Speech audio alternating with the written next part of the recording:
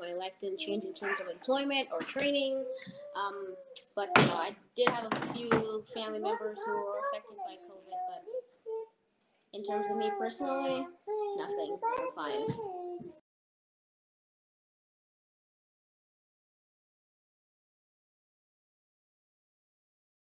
In terms of like alterations towards training, I switched coaches. When I first moved to the States, I had one coach and I've been through two other coaches. I finally found the right coach that's beneficial to my training and in terms of where I want to go in the sport. So that's where we're at.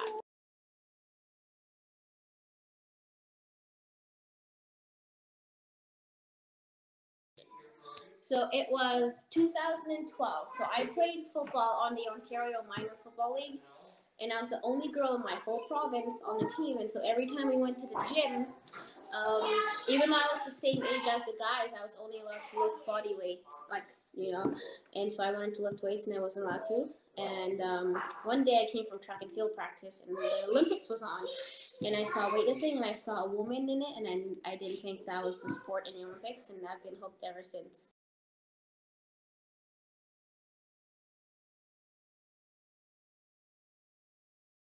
I think it's just like maintaining my rankings in Canada. Because moving to the States, I planned on actively competing in both countries, and then dealing with like immigration and the whole COVID thing, that wasn't feasible.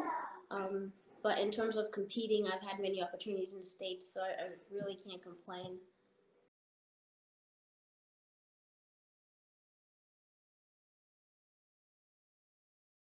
Well, I'm gonna tell you this. Before I started weightlifting, I looked literally the same, and so I've dealt with that my whole life. And you get called a boy and those things, but I mean, you just ignore it. Like I've never been bothered with people making fun of me in terms of how athletic I look and all my muscles for being a girl. I've just always been proud of myself, so it never bothered me in any way.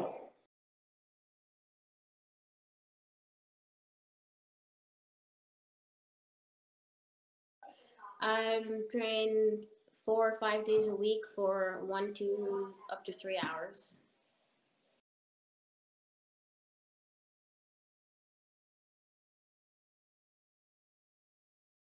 Well, I have a few, I wouldn't call them dietary restrictions, but I do have a few allergies. I'm celiac, lactose intolerant. I have nut allergies, but in terms of eating, breakfast, steak, broccoli, or spinach and avocado. Lunch would be some kind of protein and another vegetable. And carb for dinner, the same thing. I eat the same every day, protein, carbs, and fats, just a good balance of foods.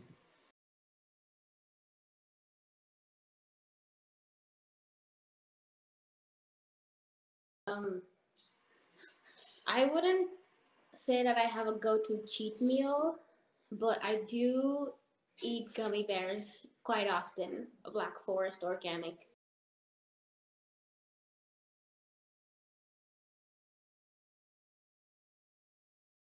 Well, I mean, I won the American Open finals, and like I've won Canadian Junior Championships, and I've been provincial champion for 4 years in a row, and I'm New York State champion, and going into October is state championships, and I'm currently in New York, so we're gonna see about that. I would like to be ranked, number one in the states, and sitting in fifth place is not satisfying to me. So we're working our way in terms of getting up there, being the number one female lifter in my weight class someday.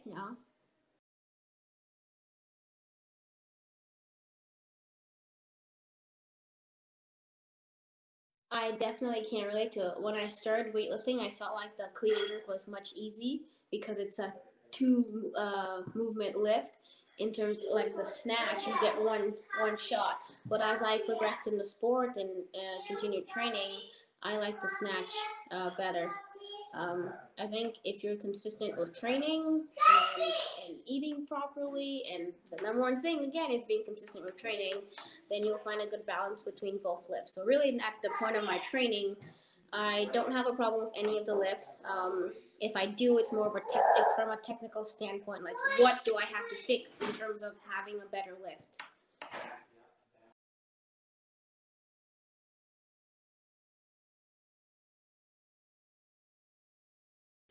Um, I have a few favorite athletes, but in terms of inspiration, my coach and my training partners for sure in my training facility.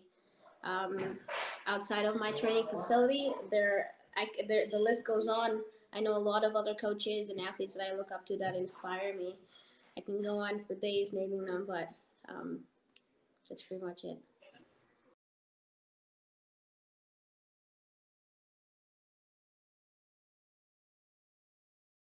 Actually, it was an easy transition. I felt strong going into jiu-jitsu with my weightlifting background, and there was a period of time where I stopped training weightlifting. I think it was 2 months, and then I felt so weak training jiu-jitsu. And so once I started weightlifting again, I felt like it was good balance, and they correlate well. When you look into like wrestling, and combat sports, in fact any other sports, most of these athletes do strength training to benefit their training. So I think I have a good balance here, and it really works well for me at least. I can't speak for other people, but it works for me, you know.